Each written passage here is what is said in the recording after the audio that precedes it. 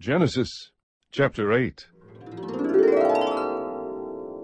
But God remembered Noah and all the beasts and all the cattle that were with him in the ark, and God caused a wind to pass over the earth, and the water subsided. Also the fountains of the deep and the floodgates of the sky were closed, and the rain from the sky was restrained.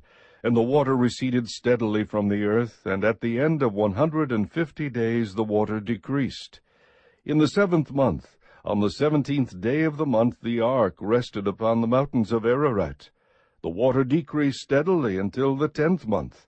In the 10th month, on the 1st day of the month, the tops of the mountains became visible. Then it came about, at the end of 40 days, that Noah opened the window of the ark which he had made, and he sent out a raven, and it flew here and there until the water was dried up from the earth. Then he sent out a dove from him, to see if the water was abated from the face of the land. But the dove found no resting place for the sole of her foot, so she returned to him into the ark, for the water was on the surface of all the earth. Then he put out his hand and took her, and brought her into the ark to himself. So he waited yet another 7 days, and again he sent out the dove from the ark. The dove came to him toward evening, and behold, in her beak was a freshly picked olive leaf. So Noah knew that the water was abated from the earth. Then he waited yet another 7 days, and sent out the dove, but she did not return to him again. Now it came about in the 601st year, in the 1st month, on the 1st of the month, the water was dried up from the earth. Then Noah removed the covering of the ark, and looked, and behold, the surface of the ground was dried up. In the 2nd month, on the 27th day of the month, the earth was dry. Then God spoke to Noah, saying, Go out of the ark, you and your wife, and your sons and your sons' wives with you. Bring out with you every living thing of all flesh that is with you, birds and animals, and every creeping thing that creeps on the earth, that they may breed abundantly on the earth, and be fruitful and multiply on the earth. So Noah went out, and his sons and his wife, and his sons' wives with him. Every beast, every creeping thing, and every bird, everything that moves on the earth, went out by their families from the ark. Then Noah built an altar to the Lord, and took of every clean animal, and of every clean bird, and offered burnt offerings on the altar. The Lord smelled the soothing aroma, and the Lord said to himself, I will never again curse the ground on account of man, for the intent of man's heart is evil from his youth, and I will never again destroy every living thing as I have done. While the earth remains, seed time and harvest, and cold and heat, and summer and winter, and day and night shall not cease. Chapter 9. And God blessed Noah and his sons, and said to them, Be fruitful and multiply, and fill the earth.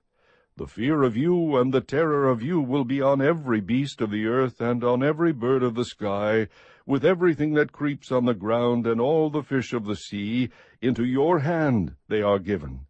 Every moving thing that is alive shall be food for you. I give all to you, as I gave the green plant. Only you shall not eat flesh with its life, that is, its blood. Surely I will require your life-blood. From every beast I will require it, and from every man's brother I will require the life of man. Whoever sheds man's blood, by man his blood shall be shed, for in the image of God he made man.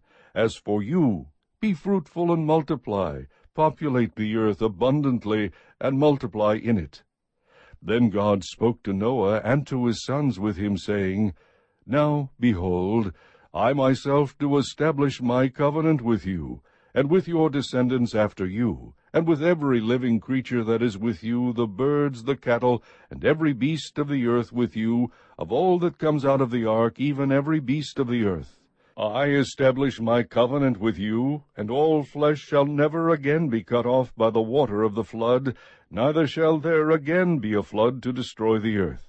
God said, This is the sign of the covenant which I am making between me and you, and every living creature that is with you, for all successive generations.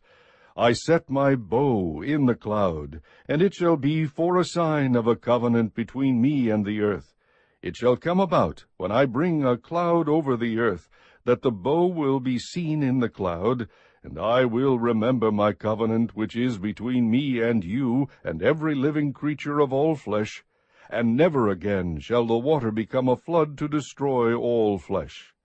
When the bow is in the cloud, then I will look upon it, to remember the everlasting covenant between God and every living creature of all flesh that is on the earth.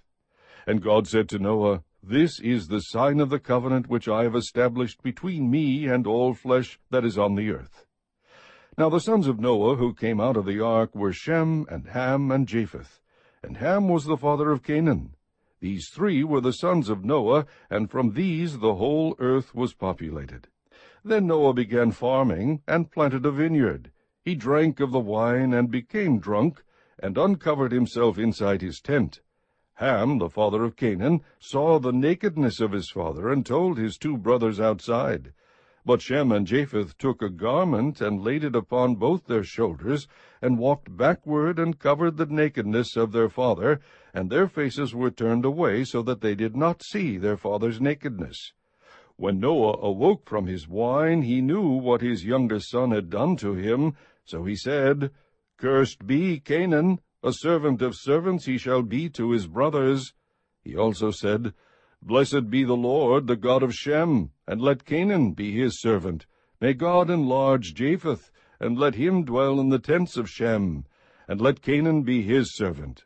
Noah lived 350 years after the flood, so all the days of Noah were 950 years, and he died. Chapter 10. Now these are the records of the generations of Shem, Ham, and Japheth, the sons of Noah, and sons were born to them after the flood. The sons of Japheth were Gomer, and Magog, and Madai, and Javan, and Tubal, and Meshech, and Tiras. The sons of Gomer were Ashkenaz, and Riphath, and Togarmah. The sons of Javan were Elisha, and Tarshish, Kittim, and Dodanim. From these the coastlands of the nations were separated into their lands, every one according to his language, according to their families, into their nations. The sons of Ham were Cush, and Mizraim, and Put, and Canaan. The sons of Cush were Seba, and Havilah, and Sabta, and Reamah, and Sabtika. The sons of Reamah were Sheba, and Dedan. Now Cush became the father of Nimrod. He became a mighty one on the earth. He was a mighty hunter before the Lord, therefore it is said, Like Nimrod, a mighty hunter before the Lord. The beginning of his kingdom was Babel, and Erech, and Akkad, and Calneh, in the land of Shinar. From that land he went forth into Assyria, and built Nineveh, and Rehoboth, Ir, and Calah, and Resen between Nineveh and Calah, that is, the great city. Mizraim became the father of Ludim, and Anamim, and Lehabim, and Naphtuhim, and Pathrusim, and Casluhim, from which came the Philistines, and Caphtorim. Canaan became the father of Sidon, his firstborn, and Heth, and the Jebusite, and the Amorite, and the Girgashite, and the Hivite, and the Archite, and the Sinite, and the Arvadite, and the Zemarite, and the Hamathite. And afterward the families of the Canaanite were spread abroad. The territory of the Canaanite extended from Sidon as you go toward Gerar, as far as Gaza, as you go toward Sodom and Gomorrah, and Admah and Zeboim, as far as Lasha. These are the sons of Ham, according to their families, according to their languages, by their lands, by their nations. Also Shem, the father of all the children of Eber, and the older brother of Japheth, children were born. The sons of Shem were Elam, and Ashur, and Arpachshad, and Lud, and Aram. The sons of Aram were Uz, and Hul, and Gether, and Mush. Arpachshad became the father of Shelah, and Shelah became the father of Eber. 2 sons were born to Eber. The name of the one was Peleg, for in his days the earth was divided, and his brother's name was Joktan. Joktan became the father of Almadad, and Sheleph, and Hazarmapheth, and Jirah, and Hadoram, and Uzal, and Diklah, and Obal, and Abimael, and Sheba, and Ophir, and Havilah, and Jobab. All these were the sons of Joktan. Now their settlement extended from Mesha as you go toward Sephar, the hill country of the east. These are the sons of Shem according to their families, according to their languages, by their lands, according to their nations. These are the families of the sons of Noah, according to their genealogies, by their nations. And out of these the nations were separated on the earth after the flood.